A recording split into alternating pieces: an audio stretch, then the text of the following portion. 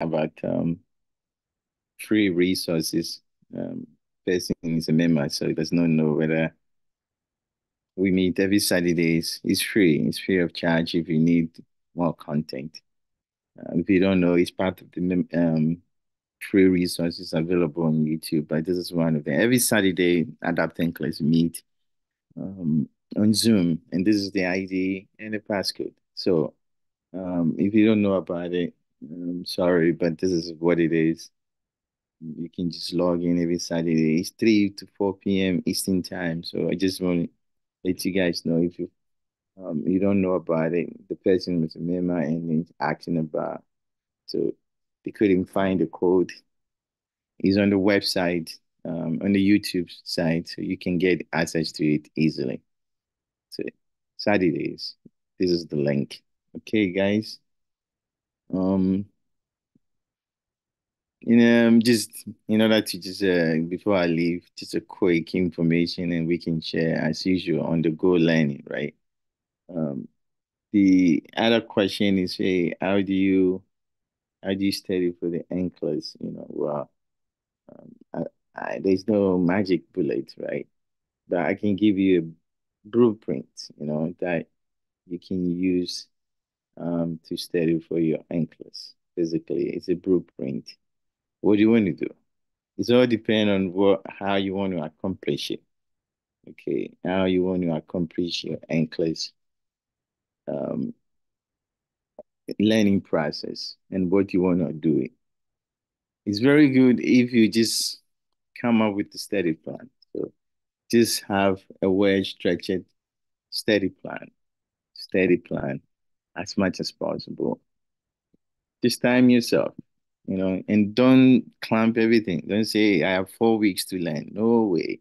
I mean, I will never study, book my exams without not me studying. So don't schedule your exams before. I mean, and you should give yourself time before you decide, hey, I'm going to do it in 2 weeks. No, just have a plan and then a well stretch, steady plan, and then stick with it. If you have to go to the gym, yeah, go to the gym, but stick with it. Don't um, use some of the times to do other things, right? And then I like systems. I think systems is the best way to study rather than taking topics. Go through the system, and when you go through the systems, you connect the dot, right? If you take cardiovascular system, you can do all the pharmacology, everything associated, the prioritization and everything. It's much, much better. You can take this thing and don't take a note. Okay. You have to take a note because if you have a week or two to take exams, you can just go back to all these videos. I mean, that's like frustrating. You got to wait some of the videos. It takes a long time. Whatever video resource you're using, yeah, it's fine with me. But just make sure you take notes so that you just review those notes and then highlight those points, right? And you got to practice, right? Practice some questions. I'm talking about high quality and clear style questions. And then if you check Adapt English videos, you will see that these questions are like, they look like English type of question because it's well thought of, brevity is very short, not a bunch of words. You're very straightforward. There's a concept is being tested. I mean, you can find any Q bank you want, adapt and cleanse as a mini Q bank associated with the demand on demand. And I have like 4 assessments.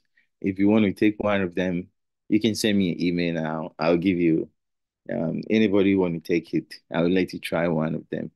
The assessment is 85 questions. You have 24 hours to take it. After 24 hours, we just take it off. So just find a Q bank that you will practice high quality, right? High quality questions. Then don't just do the questions and read the rationale. It's not good. You have to ask yourself, why? Every question, ask yourself, why? Why?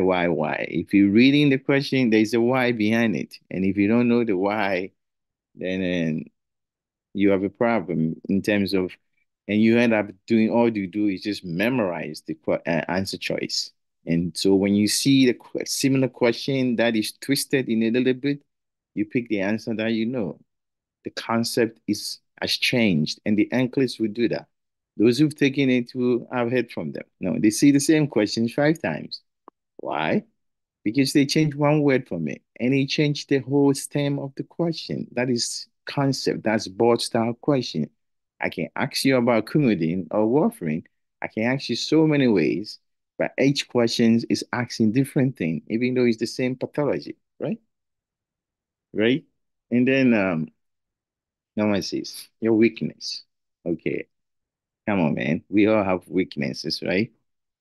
Just because you know pharmacology, you just spend all 6 weeks studying pharmacology. Well, you don't know. You take the NCLEX and they give you one question about maternity, and the computer will say, you're not good at maternity. Let me load you with maternity. And they will slam you with maternity. 6, 7 questions. And he said, oh, yeah, we got you now, and then we will put you down through that. They keep on digging. That is the way we'll dig through that subject, and then so you gotta like work on your weakness, but you won't know everything. Okay, you will not know everything. You don't expect to know everything in the NCLEX, but you got to be like even killed. That's the way I call it. Even kill. You kill in evening. And so the computer will know, okay, if I give him a question of pharmacology, he's most likely going to answer it. Or infectious disease. So they throw everything at you rather than keep on digging at one point. So even kill. And then last one, hey, we are human, right? We are human. So you got to take care of yourself um, because it's a board exams. It's not going to be easy. It's going to be tough. So take care of your body. You know, so find some time and then regroup. You know, tell yourself this is a journey. It's a race, okay?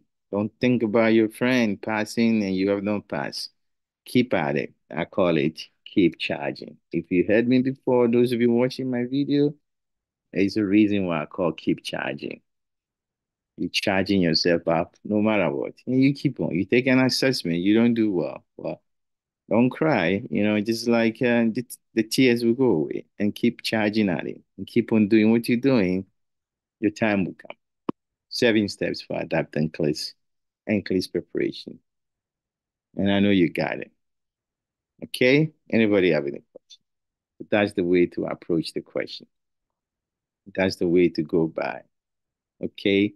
So, before I leave, I will show you something how what I've said can all be put together in a very easy way. Like I said, in English, I just want to trick you and see what you think, right? You know, Steady, go by system, take notes, practice, ask yourself why, work on your weakness, and take care of yourself and keep charging as always. Now, briefly, you are the next. You, the next. You are the next. Okay. I'll give you a bunch of statements and you tell me if it's bad. And you assessing one, you assessing 87-year-old patient, right? 87-year-old client. You assessing 87-year-old client in the emergency room. You're assessing 87-year-old client. So one, 87-year-old female client, right? Number two, in the emergency room. She lives alone, right? And she's widowed, right? And she's unemployed. Okay, so she's retired like over 10 years ago,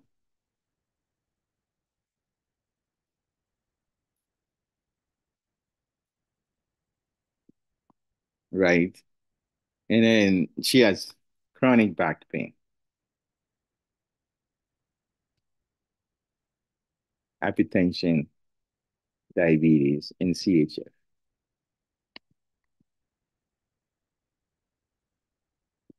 Deny any alcohol, right? No ETH or substance abuse.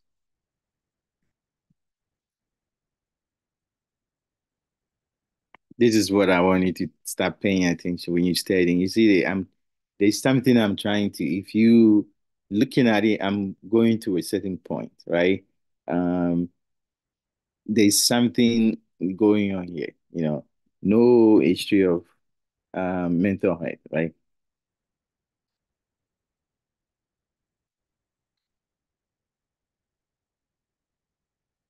But what is the problem? She's very aggressive. She's very impulsive. She has an impulse control problem.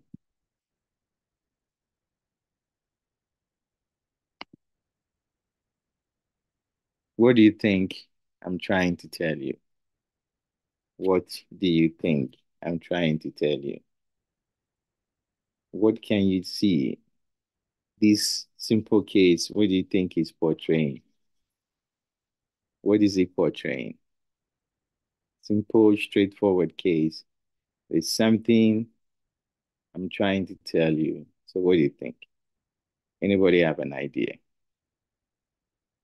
What am I trying to be?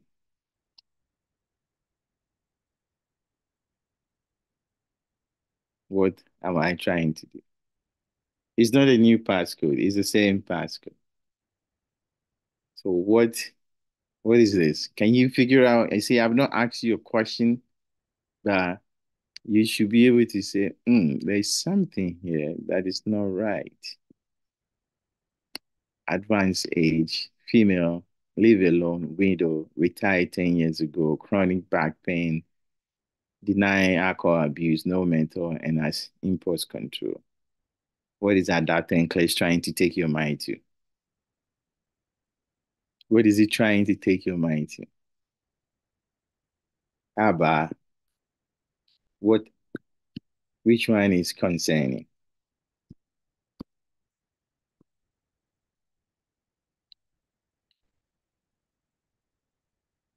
Which one is concerning? Or which one has, yeah, which one do you think is concerning? Concerning related to, I'll give it away, suicide.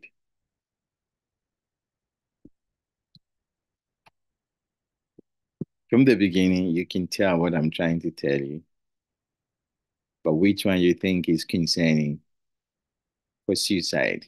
This lady has a bunch of risk factors for suicide. If I'm reading this case, that will be one thing that will come to my mind. That's not good. It's a safety problem. So, yeah, suicide. So, which one do you think is concerning related to suicide?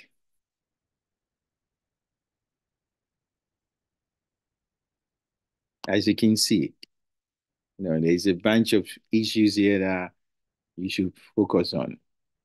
I can tell you, age is a bad problem. Advanced age is not good.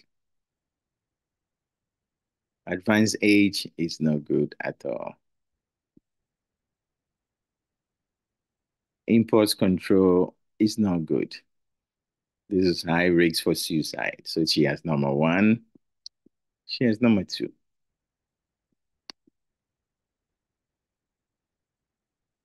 She live alone. Number three, right? What does make a high risk for suicide? She's widowed. Number four. What else?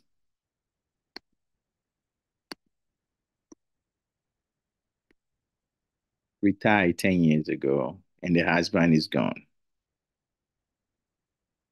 That's not good.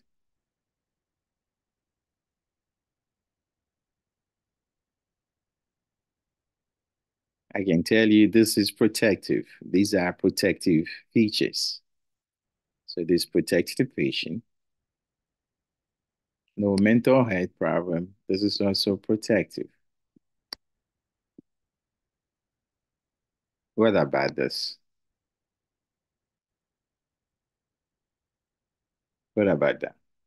How did that play a role?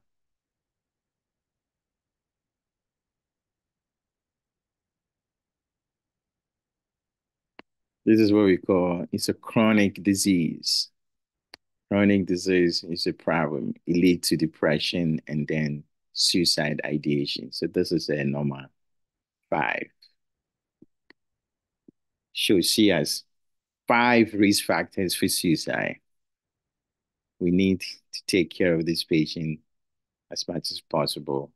Otherwise, she's 87, advanced age, live alone. She's widowed. She's retired. She's not working.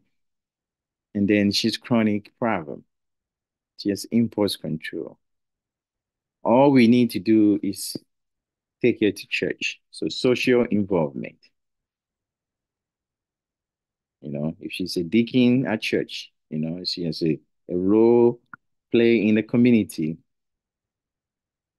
This will negate most of the information here. So these are the things this is why NCLEX is not, it's a little bit not fun, but sometimes these are the things you start to connect the dot.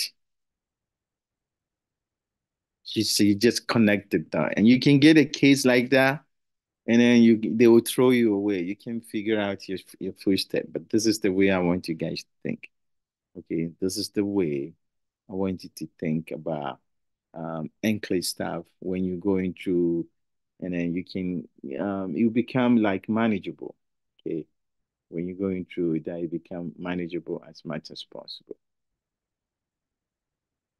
So what did the nurse do? What do you think the nurse do? Well, we help her get some help. And by in the process of doing that, this is how the nurse attempted to do it. She was very helpful and she did everything she can. What did she do?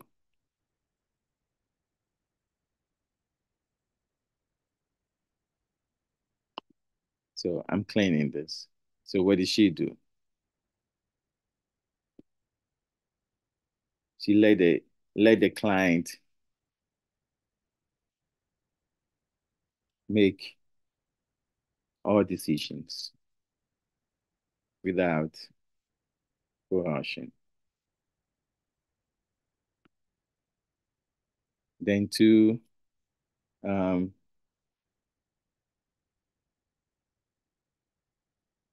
she provided safety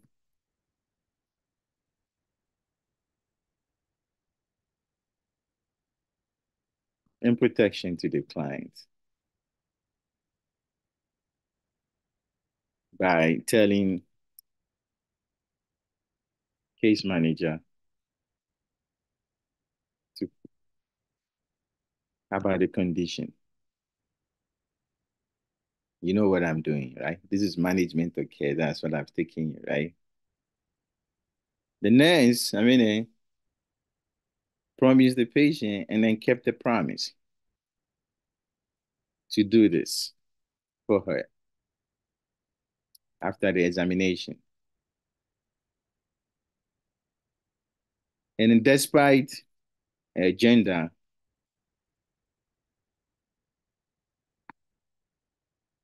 or socioeconomic status, she did it without thinking twice,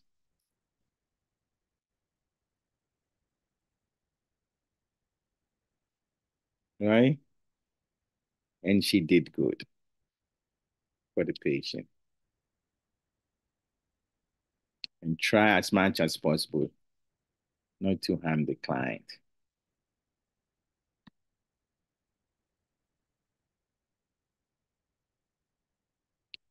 And she was truthful, okay, about what is going to happen. Very, very truthful.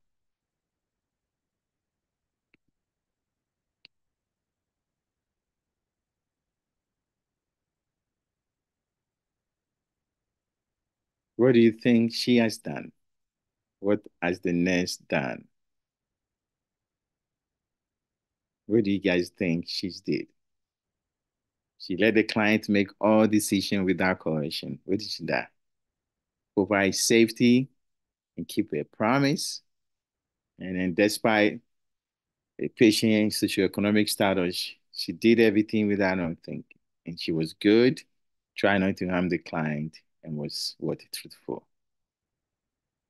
What information am I trying to tell you? You guys know it. I'm not giving you the answer, but you know it, right? It's on the go, right? So, what do you think this is? What did she do?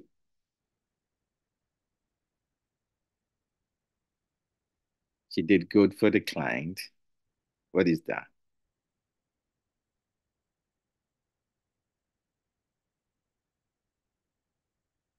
What do you guys think? She did good.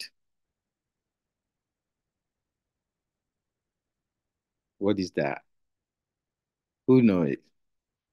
Or truthful about what is going to happen?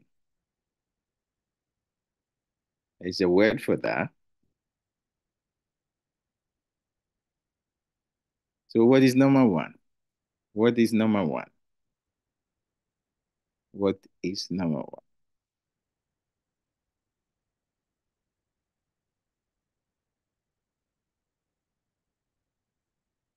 What is number one? So, what did she do at number one? Number one is autonomy. She let the patient, she, by letting patient make her own decision, that's autonomy, right? And then number two, provide safety and protection by telling case manager about the condition. This is advocating. She was advocating for the patient, right? And then number three, she kept her promise. What does that mean? I kept my promise and I was truthful. What is the difference between keeping your promise and keeping being truthful? Keeping promise and being truthful. What is the difference? There is difference between keeping your promise and being truthful.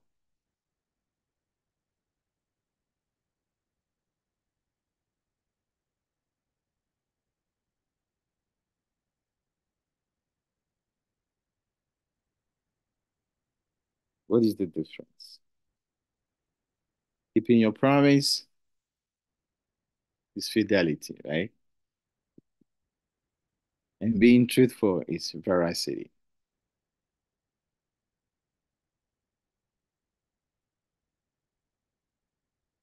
So that's what she did.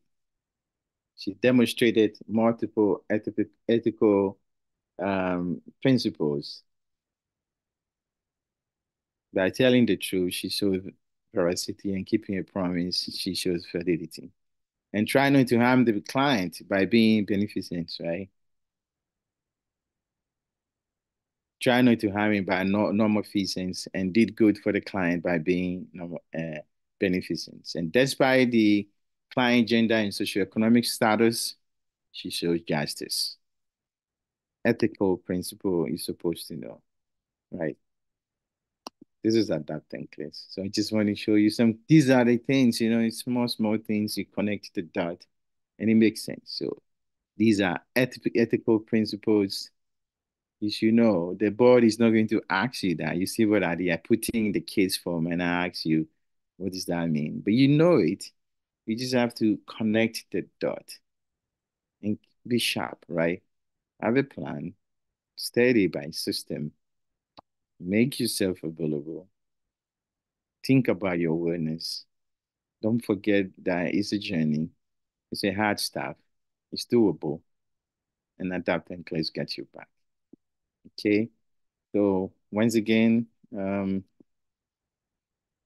Saturdays we have it's the same code. We have classes 3 to 4. It's free of charge.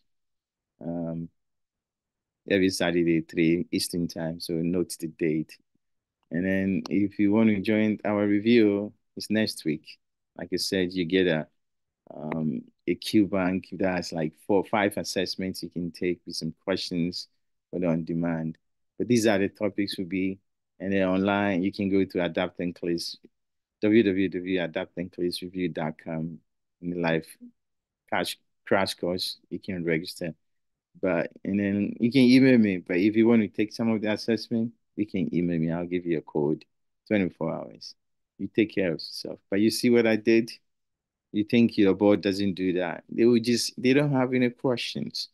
You just take the information and just put body to it, and they're trying to present like it's a hard thing. You already know it's a pictorial representation. Take care of yourself and be good. Keep charging as always. All the best.